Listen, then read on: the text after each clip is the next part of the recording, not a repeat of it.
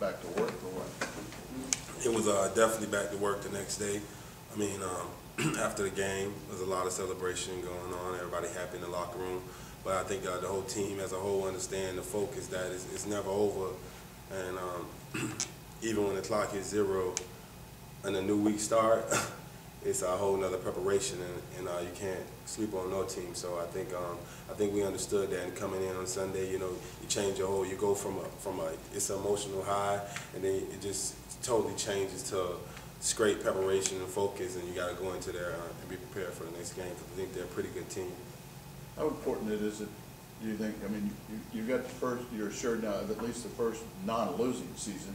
How important it is to make that the first winning season? Period. It's more than important. It's almost everything.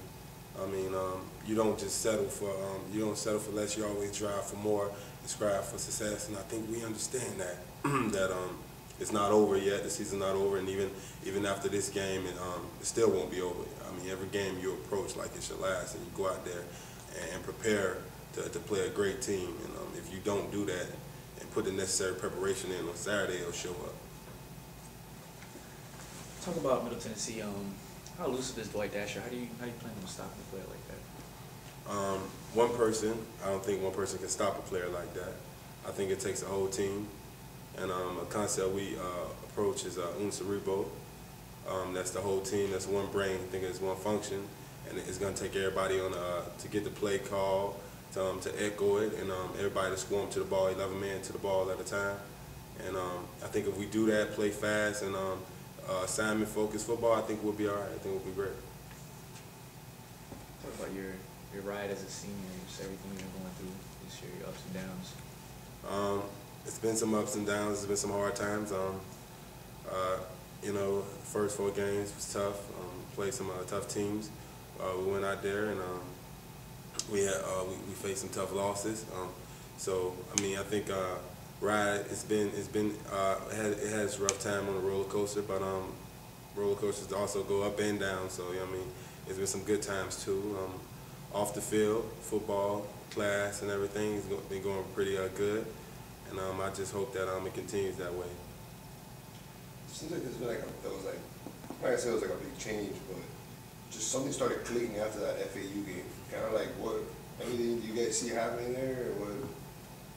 I think that's when we realized, a lot of the players realized that it's serious, and you can't let this season slip away from you. And we tightened up and went back to focus and understanding that that we have to go and prepare for every team. It was a rival game. I think we understood that after that game, we have to win out. There's no other choice. I think we prepared like that, and I think the team made a dedication to themselves after that game that if we're going to do it, we have to do it now.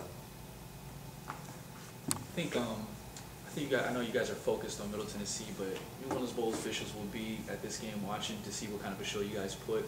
Is there any way you can make a little pitch to the fans to actually come out and support and show that this team can bring a big fan base to a bowl game? Yeah, I think we're very popular in the community. I think we're very popular around the school. A lot of football players, we talk to the students and the people we see around. We wear a lot of FIU gear. Try to talk to some of our schoolmates or people in the community, tell them to come out and support us. We go out there and we play hard, and I think when we play hard and we play fast, we do put on a show.